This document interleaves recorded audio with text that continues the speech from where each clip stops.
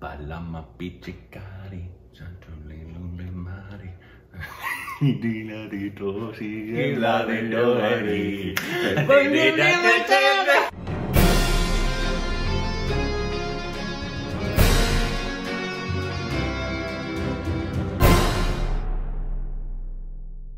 Hey, welcome back to our Stupid Reactions, idiots. I'm Corbin. I'm Rick. And you can follow us on Instagram, Twitter, juicy content. So juicy. Follow us on our personal YouTube channels. Links in the description below. Still going. Yeah. Today we're doing a movie review. We do those on this channel. Every once in a while. Yeah, at least, usually twice a week. Along with all of our other stuff. Yep. We are reviewing a cornucopia of reactionary confections. Our third Assamese Yes. film. Our second Rima Das film. Yep. This one is BulBul Can Sing. BulBul? I think so. Okay. BulBul. It's probably much more pretty and yeah, I don't know that white it's voice. BulBul. I don't think it's as southern as that one. Yeah, BulBul. BulBul. Hey, BulBul BulBul can sing. And it's sang. Sang. Yeah. BulBul. Go wash, BulBul. Anyways, BulBul Can Sing by Rima Das. Written by Rima Das. Directed by Rima Das. Cinematography by Rima Das. Edited by Rima Das. Production design Rima Das. All the roles by Rima Das. She was an incredibly shape-shifting. There are some DOSes in this. Well, like Village Rockstars. Very much. It's a DOS family production. Can I just say something though? If there's ever a person, if you ever like, man, I just don't have the means or the production or whatever to make a film, Rima Das might have some questions for you. As would Quentin, you know, because Quentin Tarantino was working at Blockbuster Video, and he was making his first films on his off weekends with whatever money he had. Mm-hmm. And when he ran out of money, he just stopped that weekend. And over the course of 2 years, just filming on the weekend with his friends, made his first film. So yeah, you want to make a movie? Make your movie. That's exactly what just do it. Yep. But anyways, 100% spoiler review. It's just how we like to do things. Go watch it. It's very short. basically 190 minutes. I'm not 190. You mean 90 minutes? 90 minutes. And it's on Netflix, at least in the United States. Yeah. And just go support regional, smaller, independent cinema. Yeah. As well. From regardless of the region, whether it's Assamese, Gujarati, whatever. Just go support it. And watch them in their original language with subtitles in the language you know. And yeah, if you haven't seen it, as always is the case, just watch the movie first and then come back and hear the review, because we don't want to spoil it for you. But when did this come out? 2018. Oh, so it's actually relatively recent. More recent. Yeah. Okay. Your initial thoughts? Well, I got a paragraph. Good. Someone could watch BulBul Can Sing and assume it is simply a depiction of rural life in an Indian village, or maybe assume that it, like Village Rockstars, is simply a coming-of-age story. Don't underestimate it like that. This is much more than a coming-of-age story. If Village Rockstars was about the quiet yearning inside of a maturing young woman who hopes to see her dreams come true, BulBul Can Sing is a silent screaming inside of every one of us, wishing to see our truest and best selves somehow survive the malicious assailing of our identities in the name of unchallenged traditions, mindless legalisms, and fear-based superstitions. I have more I want to share that I can read later on, but for me, it's a movie that I have a lot to say, but just as a takeaway, I thought this movie was fantastic. Yeah, so did I. I actually think I enjoyed it more than Village Rockstars. Me too. Well, I guess it's taking nothing away. No, it's just you can relate more to this character than you can the little girl, obviously, because one, some terrible stuff happened in this for multiple people in this. Like I said, if you haven't seen it, please, once again, stop.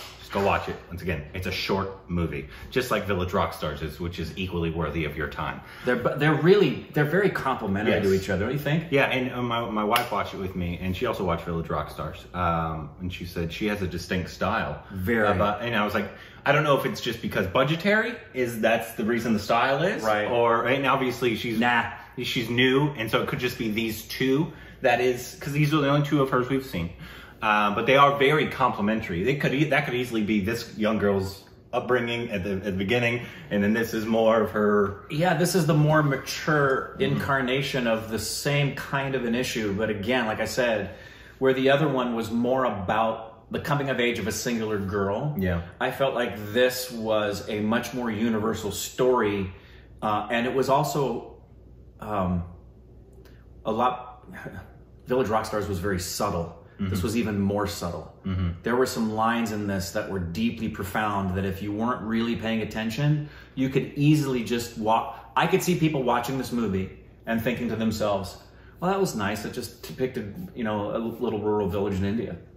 And because they weren't paying attention. There's some deep stuff going on. And it had a lot to say, not just about one subject either. Yep. Like that whole conversation, there was a lot in it that just made you, I think, movie we watched not too long ago was also like that. It was like, culturally, it was like, what? For a lot of times, but that whole conversation when the men were sitting around talking about love and like the Shiva and all that kind of stuff. I wrote down a quote. And then the women talked about that conversation. Yes. And they're like, they're almost like putting themselves down, like saying, well, what do we know? Yeah, they said at one point, the men having that conversation, they said they meaning the young people, are misguided by modern thoughts. It's not correct before marriage. And I wrote down correct according to what? You know, that the whole... Well, yeah, when they started beating them up, that which was a wonderfully shot. I would give Rima Das all the credit for making that a very uncomfortable scene. And she drug it out. She drug that out on purpose. On purpose. Which, to her credit, was a fantastic choice. Agreed. But it was difficult to watch because you're like, okay, they're going to do this and they'll cut away. They kind of stayed on there for a few minutes. And it just like a bunch of stuff was said and you're like, wait, what? What? And they were just with you. But then the guy said, he was like, you're destroying, or I think it was like, you're destroying our culture, or you're destroying you're destroying our culture, I think is the word he used. Yeah, something ridiculous. It was something, and what I loved about that sequence was that it wasn't just blind, unbridled fury of everybody. Because she stayed on it so long and the way that they were going about it, Rima Das made you know this was not just a momentary lapse of reason. This is the way they do things. Yep. When you break this rule, this is the response you get, and you deserve it. And it was hard to watch that. And then the subsequent conversation at the school that they were arguing, yeah, they deserve to be expelled because think of the reputation of the school. Right. That these people were just together. Right. And that is so awful.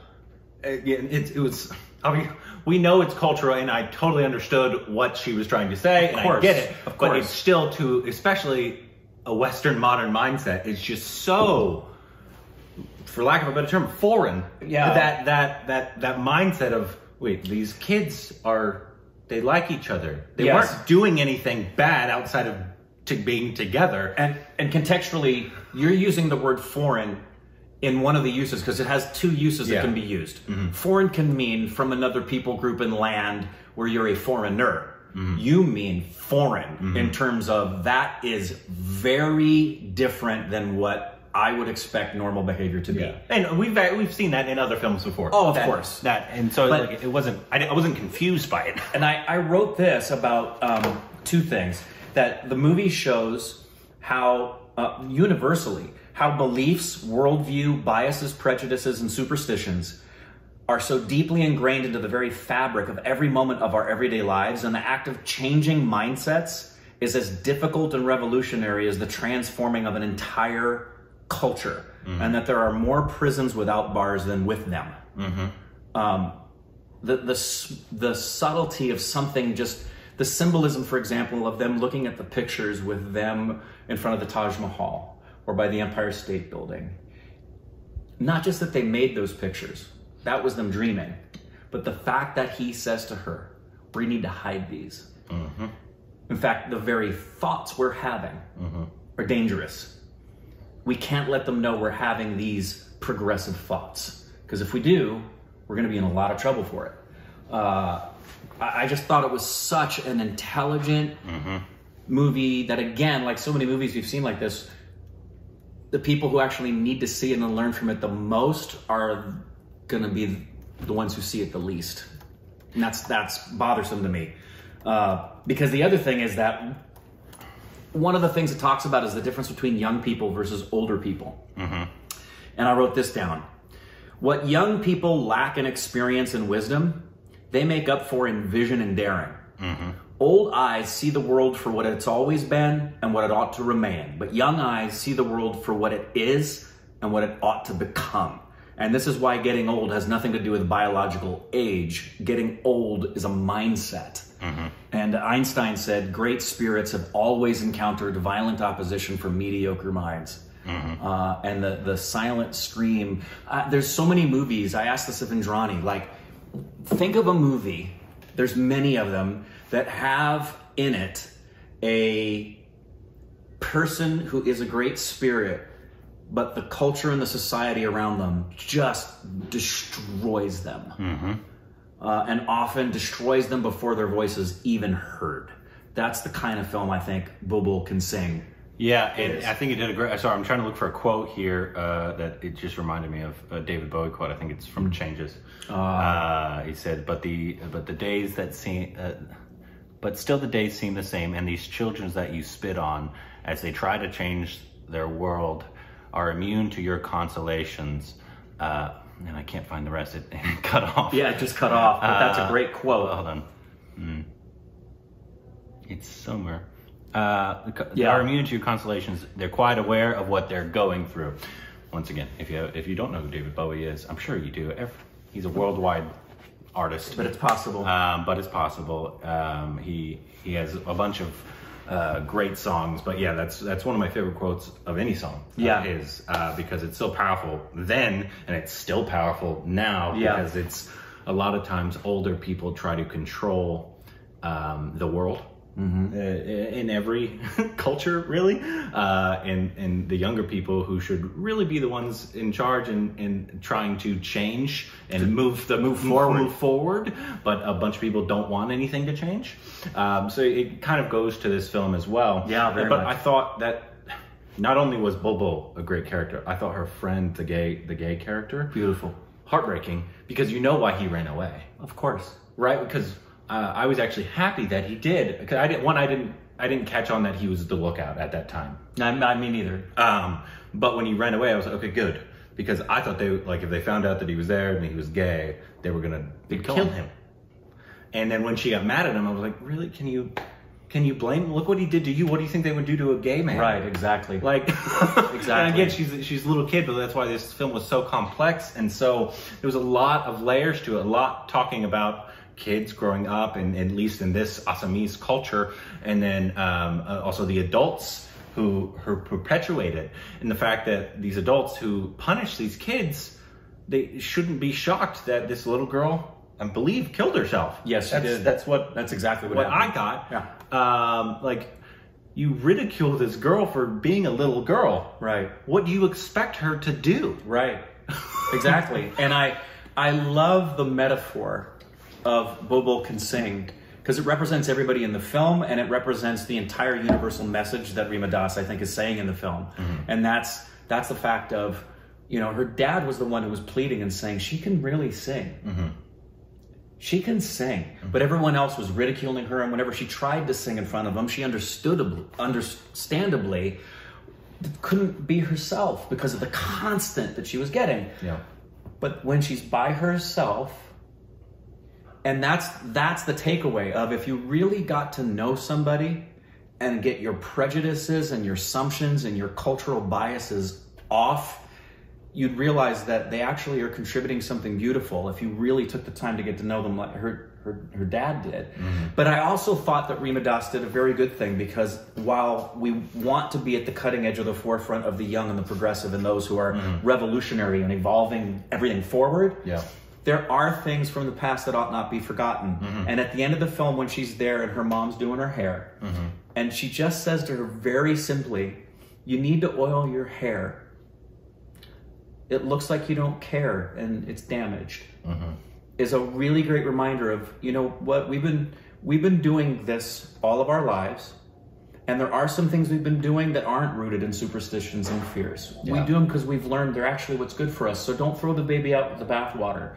Don't become like in the namesake. Don't become like him, where you forget where you came from and recognize, what? some of the things we've been sticking to that are tried and true, if you just kick them all away, you really will be damaged and you're going to lose the benefit of what you should have embraced in your heritage. But for the most part, it's the other end of that. Yeah. It's the oppression. Absolutely. Such a smart movie. Yeah, smart movie. I really enjoyed this film. Like I said, it's extremely short, but just like Village Rockstars, I think Village Rockstars was 125 minutes. Yeah, and they're really just beautiful. An hour 25 minutes. Both of those films are very similar. We gave this as a compliment before. The Florida Project is the kind of feel where more is shown than said, and but this one again had a higher level maturity for me, and the performances. I was reminded, because I'm sure a lot of these folks are not experienced actors, and you can get some of the greatest performances from experienced actors, because oftentimes training can be somebody's worst problem. Yeah. Because they've learned enough to fake it. Yeah. And then they have to unlearn.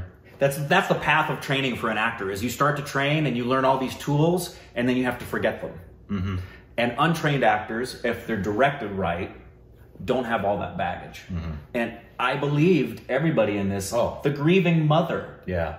I thought she was great. It was such a hard scene. One, I don't know why anybody wasn't giving her CPR. I had the exact same thought. I'm assuming, I was like, I guess this part of the country hasn't often seen, because we grew up, even if you're not trained in CPR, you know what it looks like. Anybody who has been in water and drowned, every movie, TV show, everything, it's, do you know CPR? Who's going to do the CPR? Yeah. Yeah, so I was just assuming, I was like, I guess they don't know that. I don't know, because like anybody here, even though it is a dangerous thing if you don't know how to do it. You gotta know how to do it. You do have to. Yeah. But like, even if like somebody didn't, I feel like somebody would try. Yeah. At least the compression, because mouth to mouth. Even now, they don't do mouth to mouth for CPR. That's actually been taken out of CPR altogether. Yeah. So my wife's been trained in it a bunch of times, because when you're a preschool teacher, which she was for a while, you had to be trained to give CPR to them. Yep. She has to be CPR certified when she worked at the spa. Yep. I was once CPR certified. I worked for a first aid company for a few years and taught. Yeah, it was strange for me, but it was so sad. And I thought it was actually brilliant how she did it, because she was just playing in the water, and then the very next scene was somebody pulling her out of the water. Yeah. Like, it was like, it didn't give you a second to even, because I didn't think that's what she was doing. I thought she was just playing, and then you were like, oh no. So I thought it was, Rima Das, you're a fantastic director. You really are. You're such a fantastic director. I can't wait to, she's only done a few films, which is really impressive. And I'm wondering if she's getting more budget. Yeah. I don't even know if she wants it. And I want to know what other projects she has under her belt in terms of stuff she's written and is ready to start to launch. It looks like after, because she did Village Rockstars was, Man with the Binoculars was apparently her first in 2016. Okay. Then Village Rockstars, then BulBul Can Sing, and then in 2019 she did Neighbors, and then 2020 she did something called Kids in Glory. It doesn't, there's no even cast, and there's multiple directors. Maybe that's an anthology. Also, it's a documentary. It's a documentary. Okay, so I'm guessing she partly directed that. Neighbors, the budget says $100. When she's not even a director, she must be producing that. Yeah. Oh no, it's multiple again. But anyway. But look, her next one's for each other. I don't know. It's just impressive that, one, she does everything. And because this, once again, looked beautiful. It looked like it was shot with a 4K camera. It looked like... Yeah, there was a scene where the kids, at the opening of the film, he's up in the tree and she's down on the swing.